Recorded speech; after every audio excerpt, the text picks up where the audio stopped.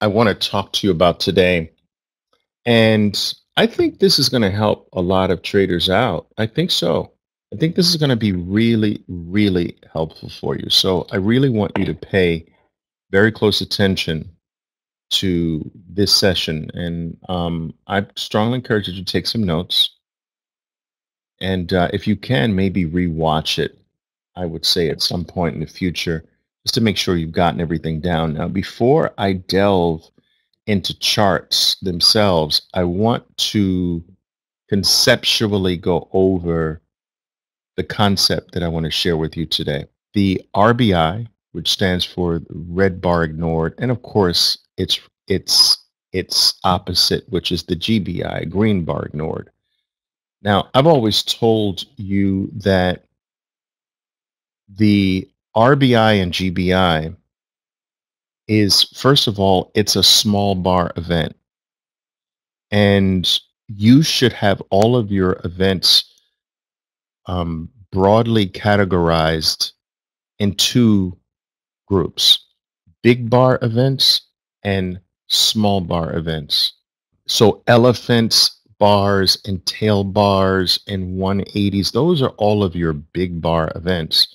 And then you have small bar events like you have RBIs, GBIs, you have acorns, you have narrow range bar events. So acorns are smaller than narrow range bars. They're really tiny. But small bar events have their place because they help us minimize risk. They help us also pick up reliability. So it's rare when you can get lower risk and higher reliability. And that's what we get with small bars. They lower the risk and they raise the probability. All right. And the reason why small bars work so the reason why small bars are so highly reliable is because of this, guys. I've taught you this over and over again that markets go wide and then narrow. And from narrow, they go wide again and right back to narrow. All right. So the narrow is what represents the small bar period of any move. Okay. So when you get something like this, all right, when you get a narrow state and your stock originates something powerful from a narrow state, the reliability of follow through is very high. Why? Because the expansion from a narrow state is just starting. A higher probability that this is the start of something because it's the start of expansion from something narrow. If you have the same event happen here, that's probably closer to the end because you are further away from the original narrow state. All right. And you've been expanding for a while and you're further expanding. So this is the start of expansion. This is likely the end of expansion because your expansion started here. I want to take, does this make sense? Where narrow states are your most explosive. All right. Makes sense so far, right? Okay, good. Narrow states are your most explosive. All right. Up or down. Let's take this concept and go micro with it. Let's take the narrow state to wide state concept. That's the macro version of it. Let's go micro with it. So check this out. Expansion and back to narrow and expansion again. So this is nothing more than the micro version of narrow, expansion, back to narrow, expansion again. So you could have maybe, let's say you started here.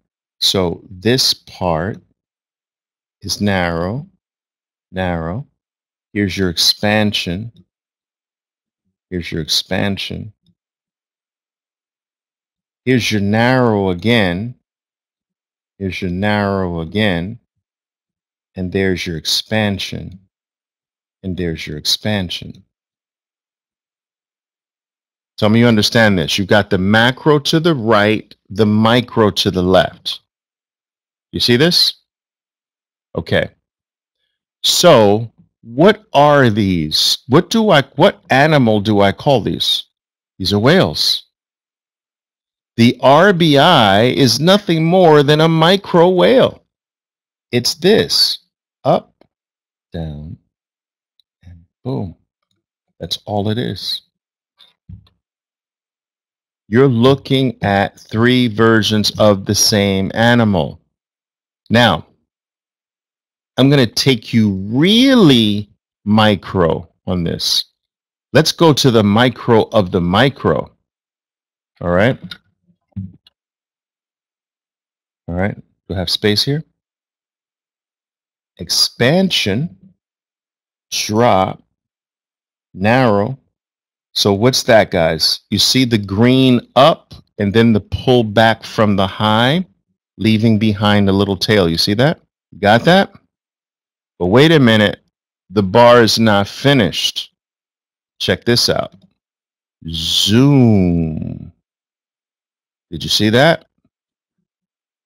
It's the narrow is hiding mic intrabar. Same bar.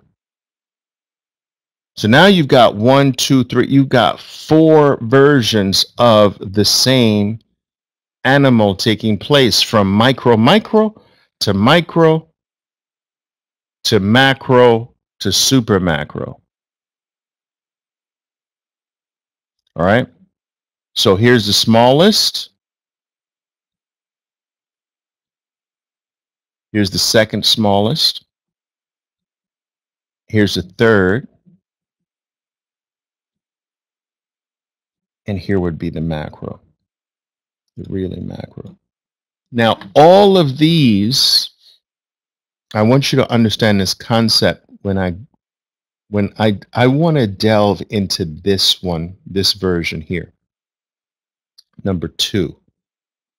But now that I wanted to give you a deeper view of number 2 so that you understand that it's just that this sets up the same thing I've always taught you to play, which is the first pullback. You buy the first pullback. You buy the first dip after strength. You got strength. Here's your first pullback, and this is buyable. All right. But you determine, guys, look, you determine when that's buyable. You determine when this is buyable by the quality of this. The quality of the surge is what determines if the next red is buyable. If the quality of the surge is there, if the surge is solid, if it's near perfect, then the next red is more likely to be buyable red, not freak out red. And based on what I've taught you on the RBI, this is one of your cards. Your buy is above the high of the red. Boom. Here's your buy. One of the benefits of playing the RBI and the GBI in reverse is, well, there's several benefits. You have a right to put the stop under the opposite color. So red is the opposite color. There's your stop. So they're typically low risk if you take that stop. You don't have to put it there. You can opt for the larger stop, which is under the surge. Because in reality, this whole thing is the event that you're playing.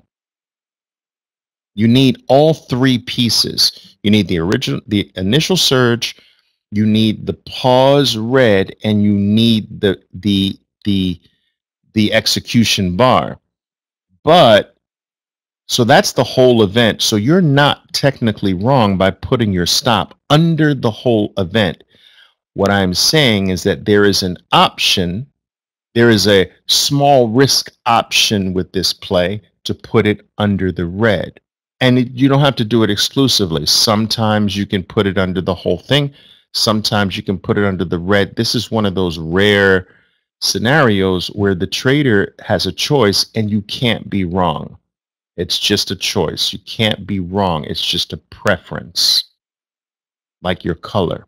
Okay, do you follow what I'm putting down so far? You got it? All right, good. So, when is the RBI best applied? Well, we know you should know if you've been here for any decent period of time, you should know that it is an excellent add opportunity.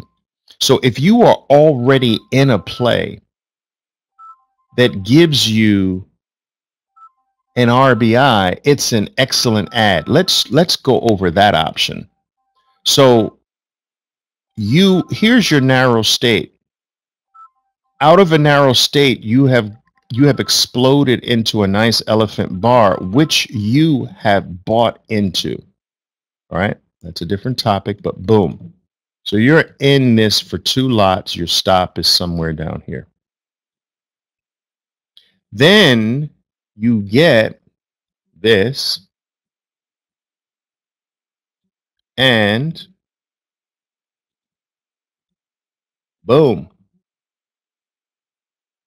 Excellent add point.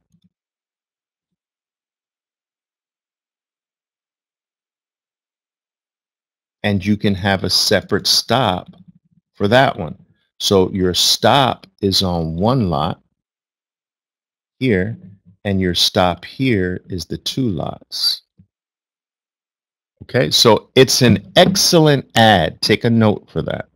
I want you to remember that. The RBI and the GBI, all right, is an excellent add event.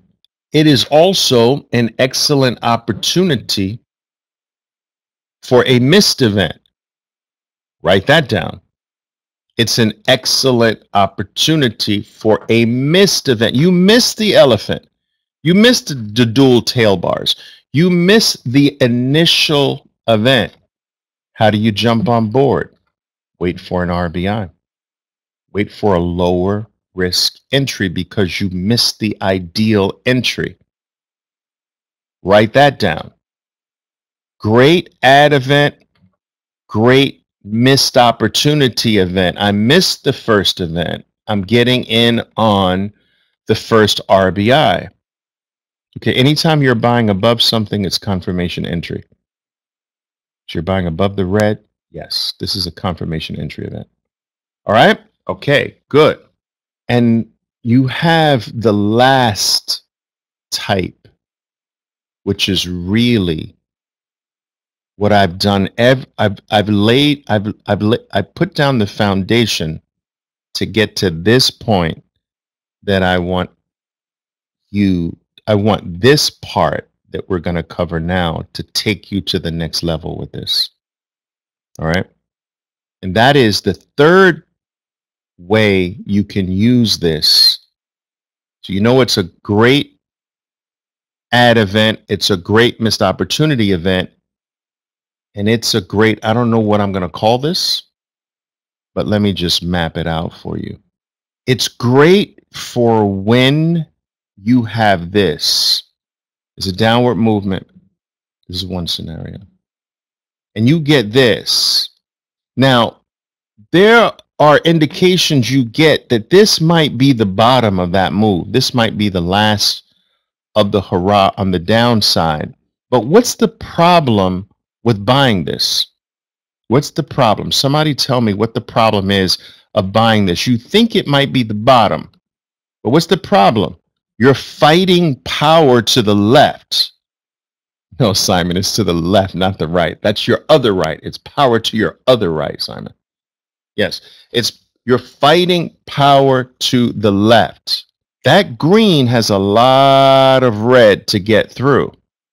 But if you want to give it a shot, you don't give it a shot on the elephant.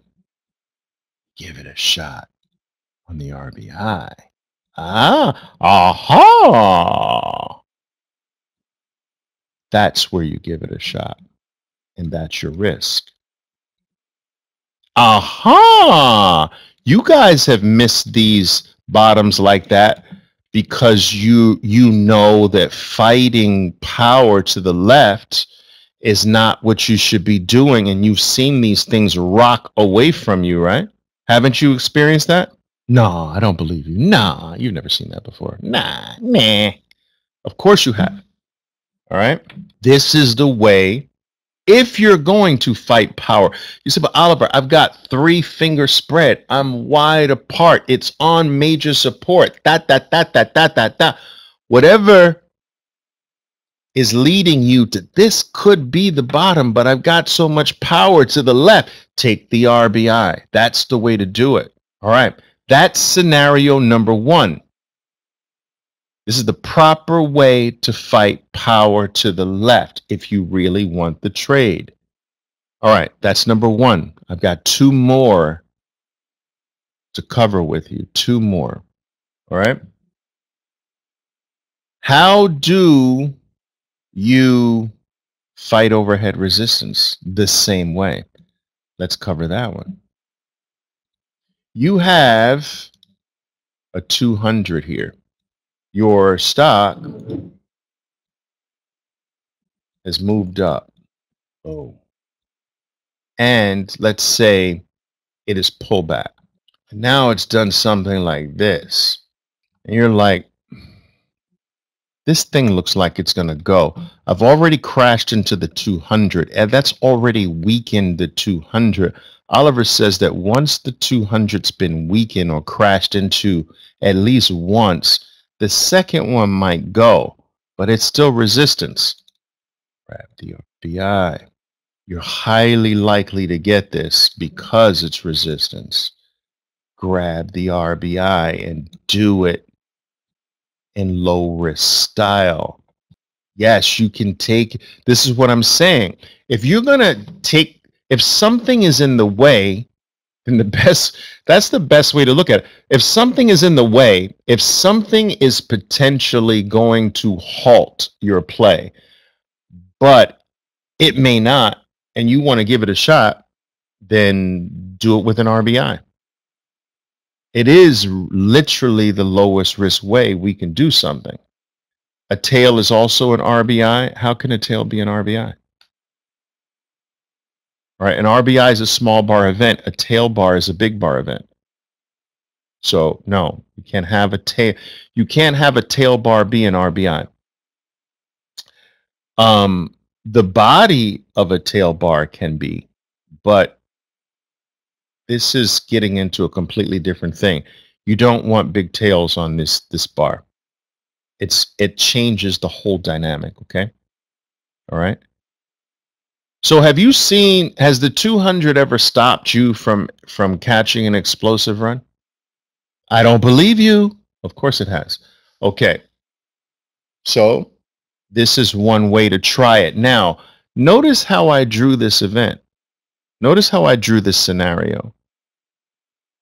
This scenario is igniting in nature because of this pullback. I wouldn't necessarily do it here. Do you understand? Because let's say you're too far away from the beginning. But this is starting over again because of the stock has reset itself. So it's igniting in nature. I like this setup better. Third one is, so let me just map these out first. Map these out first. So you're going to play, if you really want to take this, you're going to play the RBI. There. if you've got other things that really suggest this could be your bottom, that's how you fight power to the left. If you've got the overhead 200, you're going to fight, and you've got something fighting you above. I like this scenario the best. And that's something like that. And notice your buy is right under. That's how you fight. So if that's fighting power to the left, fighting power above you. Do it with an RBI. And the third one is, if it's elevated, you for some reason still think that there is some to go. This is the only way to play it. You've really left the station already. You understand? You left the station already, but you just think there's another leg here. And if you do want to give it a shot, this is the only way to give it a shot. The only way. So let me go to charts. Betty, let me see if I can explain. Let me see if I can show that to you, why you might consider these. And let's go to charts and let's take a look at these three. I just want you to understand the three. So one is fighting power to the left, one is fighting power above you, and one is taking an extended move. Okay? Or a measured move. Yes, that's right. All right, let's go. This is Bitcoin. It's a 1 hour chart. The time frame doesn't matter. But do you see this? That's like right by the 200. You understand what I'm saying?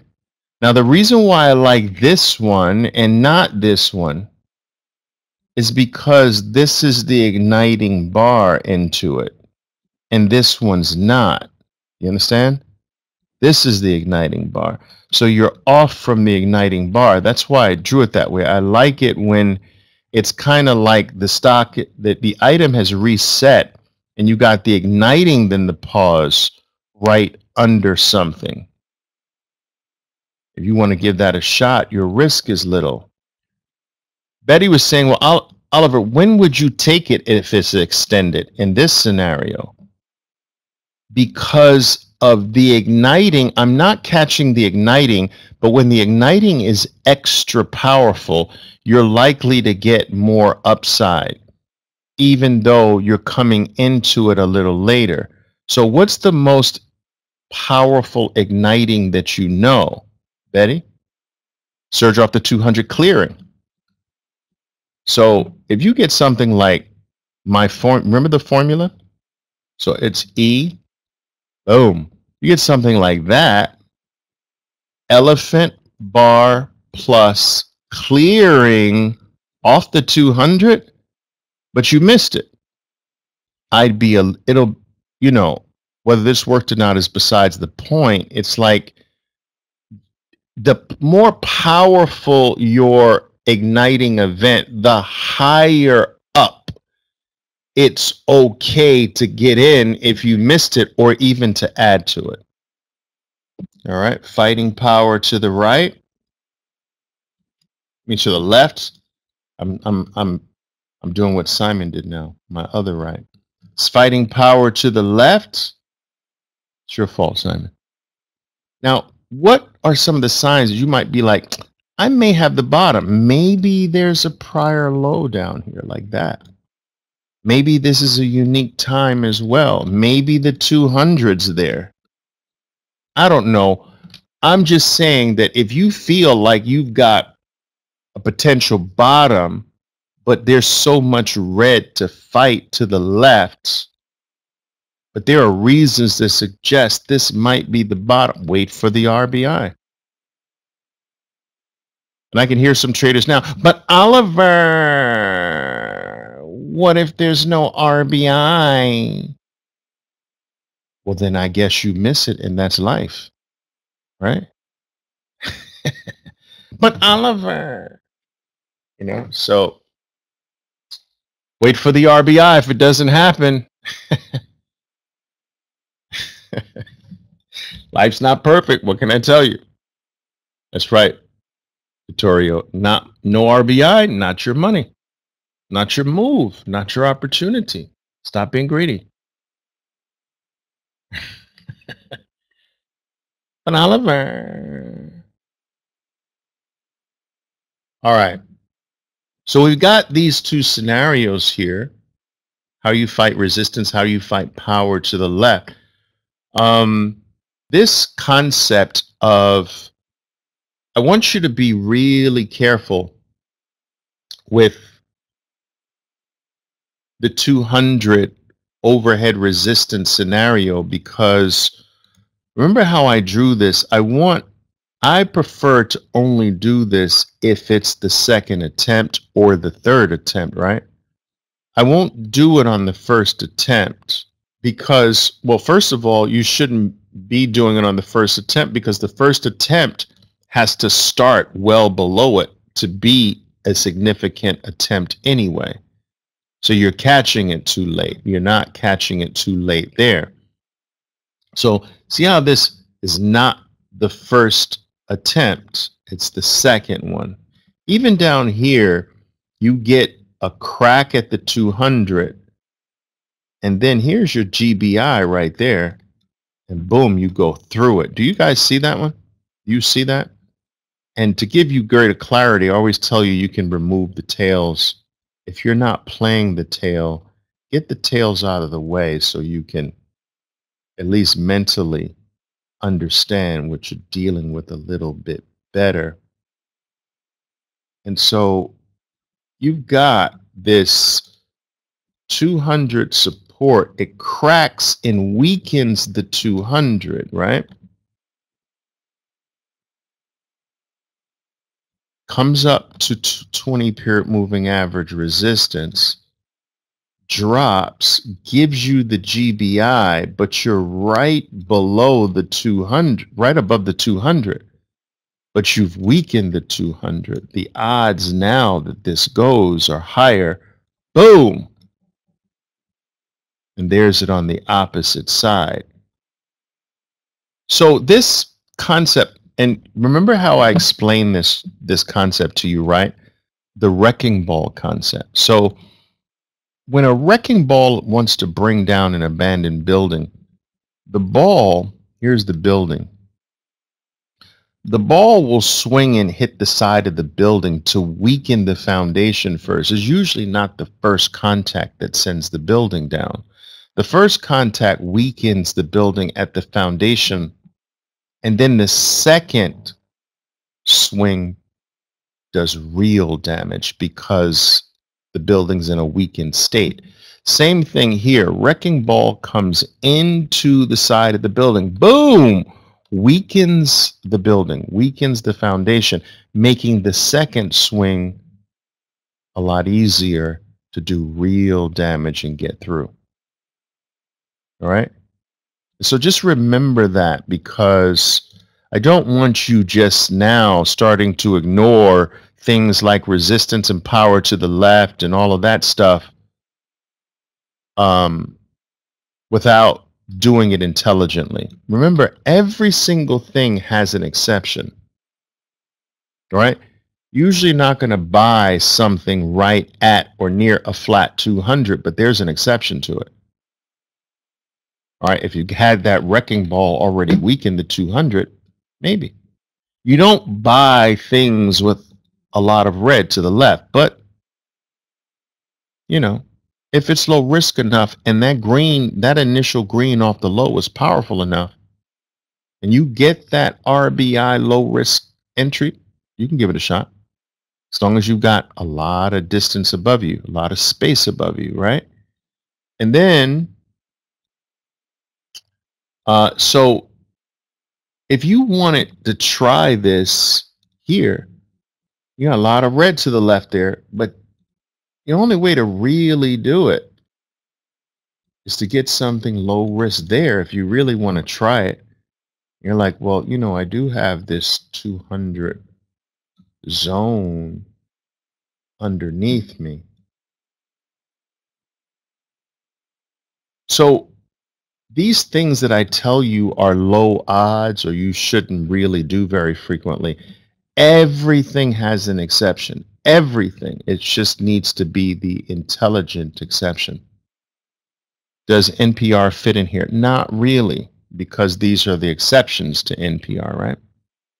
This is taking you to the next level. Guys, I always have a reluctance when it comes to these things. Whenever it comes to something that is an exception or something that sort of breaks a rule that I have pounded the table on for so long, I always have this hesitation because I know there are people. First of all, I have many people at different levels. So some of you, you're here. Type the number 1 if you're here for the first time ever. Type the number 1 if this is your first poker trading club session. Type the number 1 for me. I don't know if there are any number 1s going off. Yeah, see, we got first ones. Goo goo gaga. Babies. He's just a baby. It's just so cute. These are our babies. Let me pinch your cheek. Let me pinch your cheeks. Okay. So we've got babies here. They're like, what? You know what I mean? Like, they haven't had enough time to get the rule in place to even think about breaking it later. So that is a challenge I deal with. Another challenge I deal with. Orlando, okay, awesome. Another challenge, you just got a bigger diaper, Orlando. That's all. Your diaper's bigger. You still have a diaper. The